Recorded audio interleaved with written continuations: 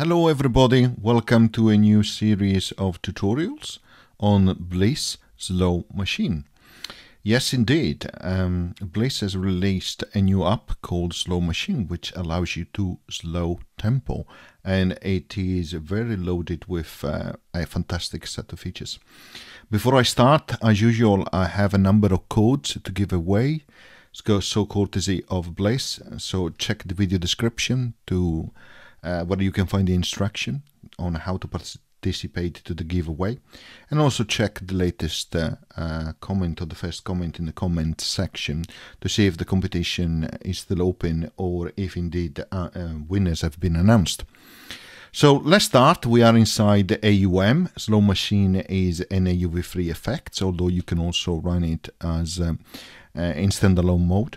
So I have just here an audio channel, and the audio channel have a file player which is playing one of my composition, and here I have the Slow Machine effect from Bleass. So as you can see, very much usual UI, very familiar, simple but effective UI from Bleass, which is really nice. And I have to say that there are a few things which are new about the application. So you can start, for example, is you can turn on and off different part of the applications in terms of how you are changing the effect and therefore the output that you are obtaining, and you do that changing here from on and off the state. So in this case, turning on and off this set of the screen, this option which you find here, like here for example at the bottom left, if you want to have this band filter active or not in that region. And the same here on the time stop, you have on and off as well. But you have also a different part here, another section. You have a sequencer which allows you to create steps, and then for each of the steps to decide how the amount of speed modulation that you want to apply, which is quite unique as an application. So let's set these at the moment to off in terms of speed. Let's play first of all what I selected as an audio file. Okay, so you know what that is. Now let me show you here. First thing you can do is to slow speed. So you can say slow by half, which will also play one octave below the current pitch or the original pitch. So let's try.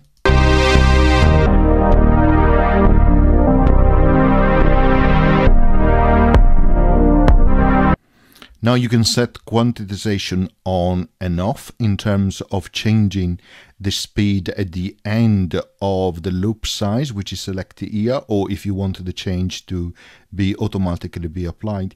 The interesting thing up here on the loop size is that this allows you to synchronize to the host tempo, which in this case is from AUM, after 1 bar or after 2 bars or after half bar. So in this case, if it is half bar, so if it is half speed here and you have the loop size set to 1 bar, after 1 bar it will resynchronize with the position of where it should be in the audio file. So in that case it keeps moving forward nicely.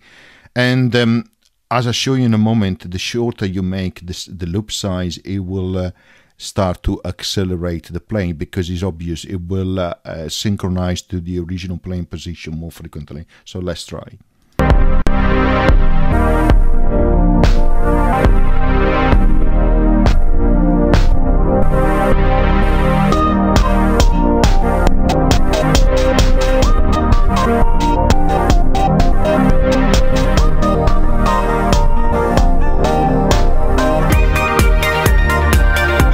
So hopefully you can see how you can apply different loop sizing here to change the synchronization and also to change the speed here. Next thing you can do is to enable the filter.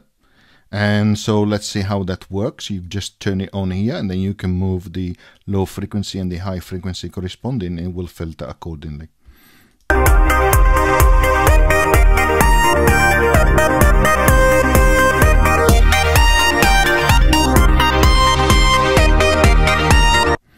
Okay, here you have a fade option, which allows the fading in milliseconds as you move between the loop sizes, which is really nice. You have a dry and wet effect, okay, which is self-explanatory. And you have the same dry effect here on the time stop section of the screen, together with the on and off mix button. But this is quite unique as well, really interesting for live performance. So you can choose the mode. So for example, here you can apply time stop in this ramp down effect, and then when you release the time stop from here, will go up straight away. Or you can have it in a different mode like this one, where you have a ramp down and ramp up. So let's try.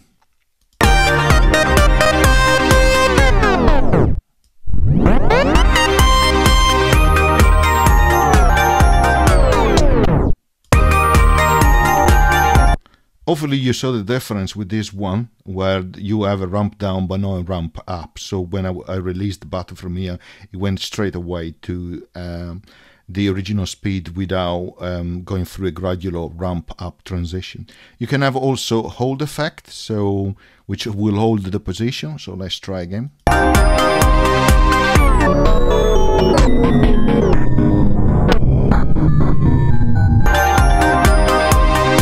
And of course, when you turn off the hold position, it follows back the mode that you have selected. Up here, you see the selection of some default preset and also the possibility to randomize parameters. Okay, and as I mentioned earlier, you have a sequencer as well, which is really, really cool. Again, let's go through the controls, on and off for the mix, the dry wet effect. Here you can select the number of steps, like in this case, let's say 8. Here the resolution for each step. Here you can have snapping to the grid on and off, which you can see here the grids. Okay. Then for each of the step, you decide if you want to have them in link mode, ramp up, ramp down. Okay, and so you can have different ways in which the speed will change. So for example, in this mode, you can see it moves like that. Okay, and you can see the link effect on the previous step, because this step here at the end says is linked to the next one. So you can see the link here in the same position. You can also select it to have a ramp up, so like so. Okay. Again, if I was to move this one like that, okay, this is the link effect, or you can have it ramp down as well. Okay. And again, if here I could change it to this one, like so. And then here I could have it ramp down, okay, like so.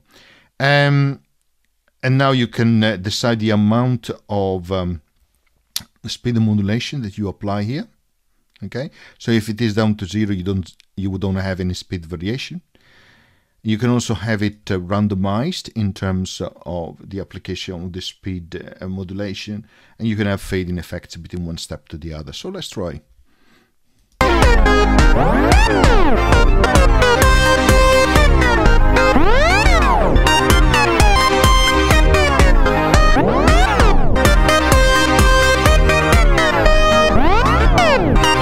Okay, really, really cool. Let's decrease the resolution again to hear it better.